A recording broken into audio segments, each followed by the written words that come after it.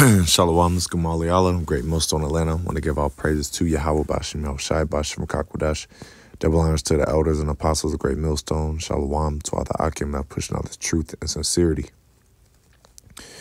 All right, this quick lesson, and it's going to be entitled, I may change it, but it's going to be entitled, The Prophets Are Worn Out.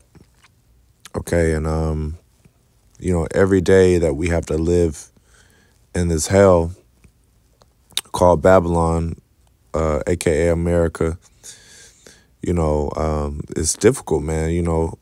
We all go through different trials and tribulations. Everyone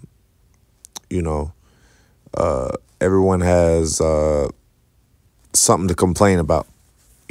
Everyone that's involved in the truth and knowing that they're Israelite. Yeah, man, it's tough, man. It gets tough sometimes. We wear a lot of things on our shoulders, a lot of, like the saying goes, you got the world on your shoulders. That's literally how it, will feel sometimes, man. Nothing's going right. You know what I'm saying? But two things, the biggest thing is, cast your burdens on Yahawah, BAHASHAM, YAHAWASHI, and the fact that, this is all chastening of the Lord, okay? We are still enduring we're still under the curses, man. We're still under the curses. We're still in our captivity, all right? So you just got to remember, man, that this was a collective punishment brought upon our people, okay? And honestly, none of us are, although it is tough, none of us are having to pick cotton. There has been worse times, worse moments, I'll say, in our captivity. And then also, there are things to be grateful for, like when I talk to people that say they're going through things, I tend to mention, like, remember don't forget about the little things that we take for granted, such as having clean water, having a place to stay, having a roof over your head, having a car if you have one, reliable transportation, having hot water. That's even something that we tend to take for granted, having air conditioning. These are things that we can take for granted. Living in America, where, and, of course, there's brothers that, live in other places, but the majority of the elect does live in America. But, yeah, we do have a lot of, how do I say, things. We are a more fortunate individuals than people in other parts of the world, all right? And so you got to keep those things into account. But nonetheless, it is hard. Nonetheless, it is a very tough walk that we're on, man. It's Ezekiel 9:4, and the Lord said unto him, Go through the midst of the city, through the midst of Jerusalem, and set a mark upon the foreheads of the men that sigh and that cry for all the abominations that be done in the midst thereof. Yeah, and it's tough, witnessing these abominations, okay? Us being, attempting to walk in the path of righteousness. The scriptures tell you, love the good and hate evil, okay? And so we hate evil, man. We cry and we sigh for the abominations and the evil that goes on in America, man. You know, it is tough to be amongst this wicked society. You know, you got to see moles everywhere. You got to deal with, rude, angry, so-called black women in management positions or whatever positions they hold. You got to deal with condescending Edomites, that treat you any type of way, try to talk to you any type of way and be a smart ass, and the list goes on, man. But this is that's America, man. It's America. It's full of people that are pieces of ish. It's full of people that are pieces of ish, and that it just gets tough, man. It gets tough. Paying bill, drowning in debt. A lot of brothers are drowning in debt, behind on bills.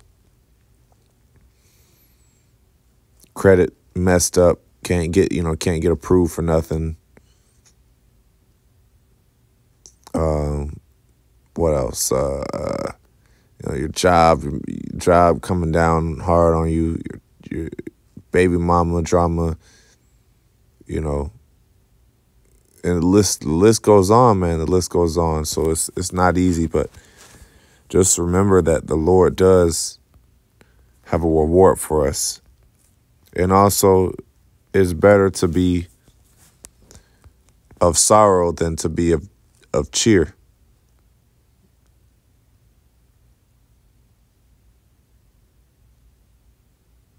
Let's see.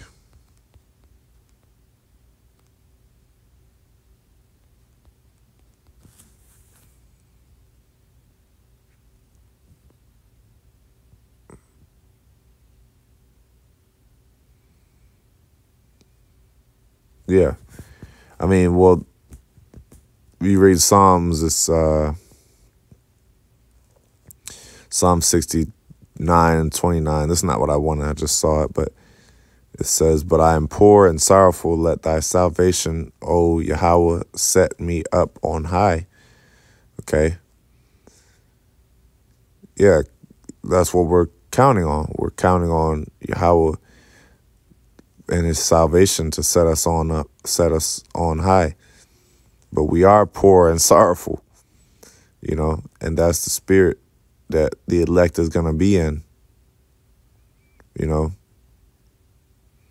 Proverbs 14 and 13, "Even in laughter the heart is sorrowful, and the end of that mirth is heaviness."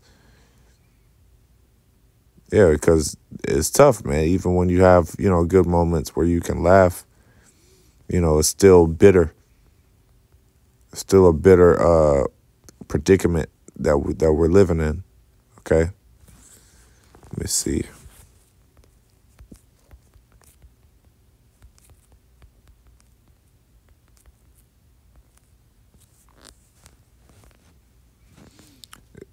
Ecclesiastes 7 and 2. "It is better to go to the house of mourning than to the house of feasting, for that is the end of all men, and the living will lay it to his heart."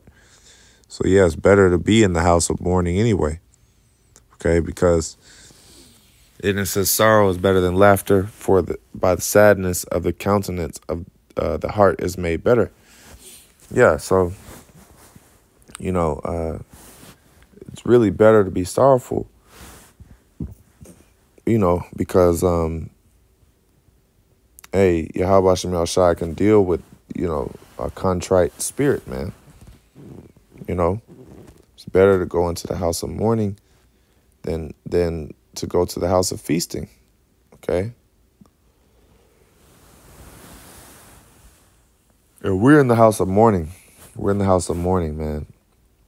But it's better because you're lowly, man. We don't want to be comfortable in this society, man. We don't want to be living it up and being, balling and being super mirthful in this kingdom, because we're not gonna be ready to leave, man. You're not gonna be ready to leave. You're not gonna want to cast your net and follow YAHAWASHI. You're gonna want to basically continue in your particular occupation. But there is a reward for those of us that stay down. This is Romans 8:18. For I reckon that the sufferings of this present time are not worthy to be compared with the glory which shall be revealed in us. So there are sufferings of this present time. There are going to be things that we'll have to endure, but the reward is way, way, way, way, way greater. Okay.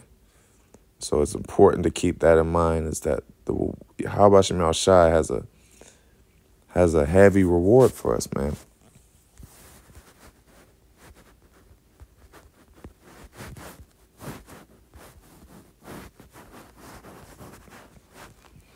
James 1:12, blessed is the man that endureth temptation, for when he is tried, he shall receive the crown of life, that which the Lord hath promised to them that love him. So we got to endure temptation, man. Endure the flesh, okay? Fight this flesh. And one of the hardest battles of this walk is fighting our flesh, okay? Is ourselves, man. You, just like the saying goes, you're your own worst enemy, And so, those thoughts, man, will really eat you alive, man. Getting real caught up in your emotions and going through tough, trying hard situations, man. It ain't easy. It's really not easy, but it says when he is tried, he shall receive the crown of life. So there is a light at the end of the tunnel. Hey, YAHAWASHI is going to lift our heads up. There is a hope for us. We're not just doing this in vain. We're not just doing this for no type of reward. These people are catching hell, and these people are, think about this. These people are catching hell, and they're eventually going to get destroyed. So, which is worse? Would you rather, be, would you rather potentially have a reward for what you do, or catch hell and be a 2/3? So, hey, man, you got to keep those things in mind, man. Keep those things in mind. Count your blessings. Pray, fast, And you can't just be down in the dumps. You got to hold yourself together. Although you're going through things, hey, the scriptures talk about what YAHAWASHI said.